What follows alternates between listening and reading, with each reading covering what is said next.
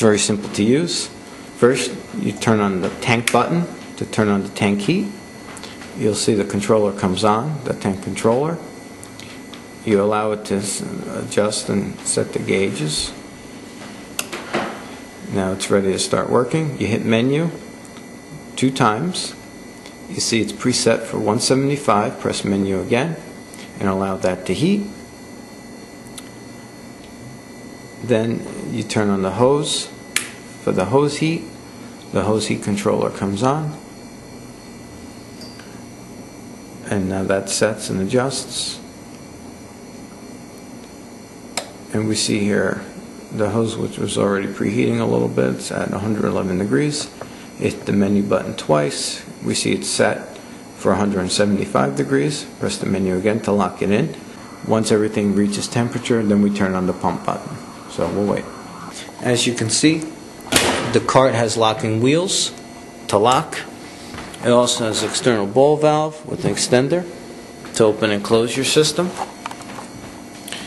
The hose itself swivels 360 degrees from the base over here.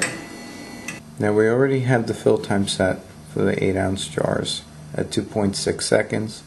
If we needed to modify it, we could. Simply press the buttons up and down. Here you could go 3-4 seconds if you needed, but the system's fast enough to fill up in 2.6 seconds. And then the space between the containers, because they're going to be very close together, we only need about 0.7 of a second to do that. So now what we have to do is press the start button, and that's the only button we have to press.